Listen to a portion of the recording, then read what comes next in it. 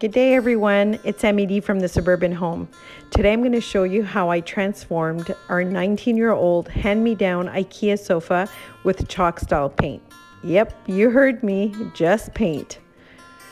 Now let's begin with the sofa transformation. But looks like Rosie is not too keen on a DIY project today.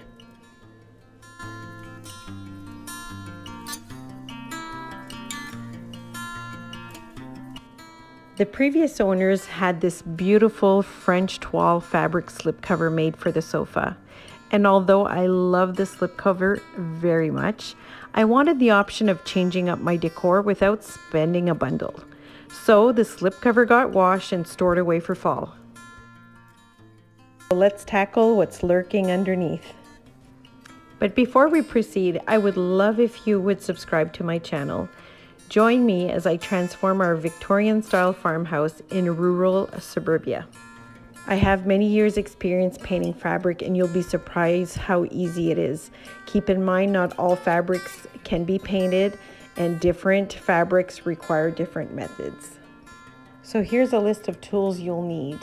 You'll need a paintbrush, a spray bottle with water, a jug of water, your chalk-style paint, some finishing wax, a fine grit sandpaper block, a wax brush, and a microfiber cloth. Now that you've gathered all your supplies and tools, it's time to start painting your fabric. So the way this works is basically you're dyeing the fabric. Think tie-dye. Using the water is key. The more water you use, the better. The method that I prefer is spraying down my fabric, wetting my paintbrush in water, and then dipping it in paint. That is my preferred method. Some prefer watering down the paint in the paint can. You want your paint to be really watered down. This will prevent your fabric from getting too crunchy. People ask me all the time, how does the fabric feel after it's painted? I like to compare it to outdoor fabric or even like a soft leather.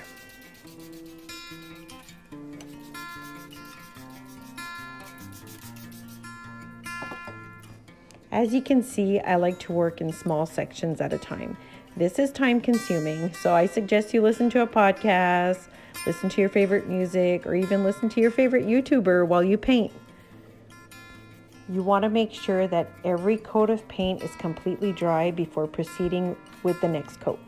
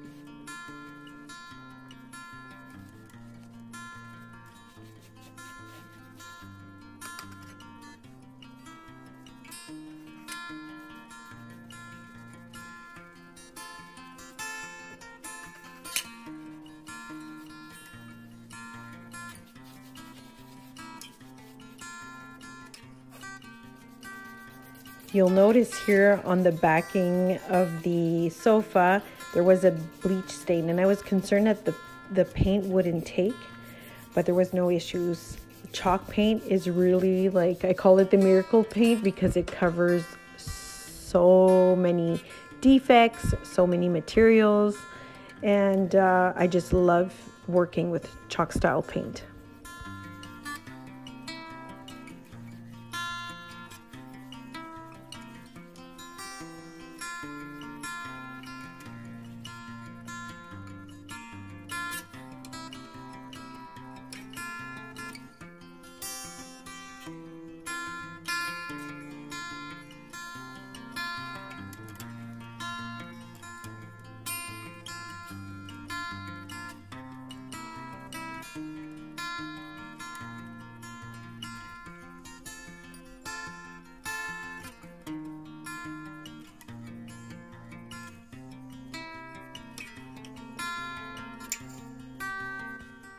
This is what the sofa looks like with one coat of paint. Now on to the second coat. It's the same process.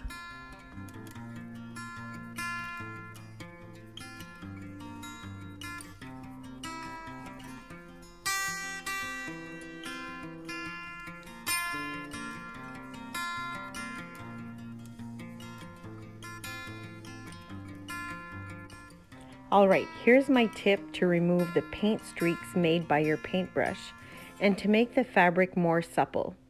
Use a fine grit sandpaper block and you're going to rub the water and the paint combo into the fabric using the sanding block.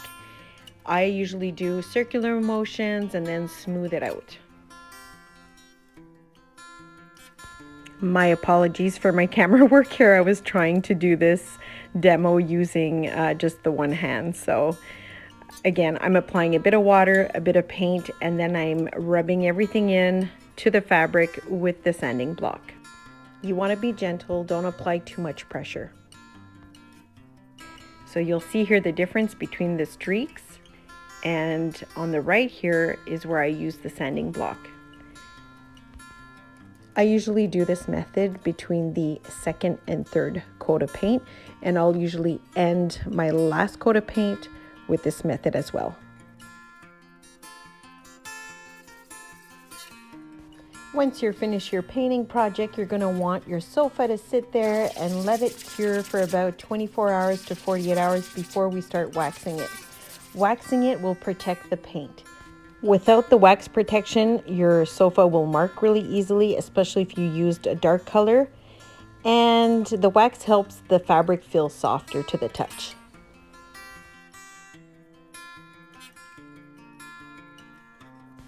I applied Annie Sloan clear wax in circular motions using a wax brush. Then I buff it out using a microfiber cloth or any lint-free rag.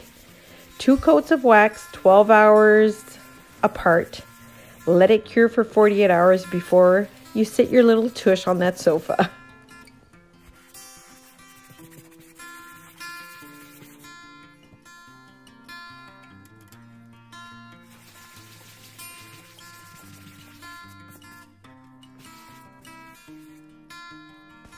I don't know if you're like me, but I love a good before and after, especially when it's so inexpensive and it just changes the look of the room. If you liked this video and enjoyed it, please hit the thumbs up. I would love to hear in the comments if you enjoyed this transformation, and if you have any questions, please feel free to leave them below. Thanks for watching.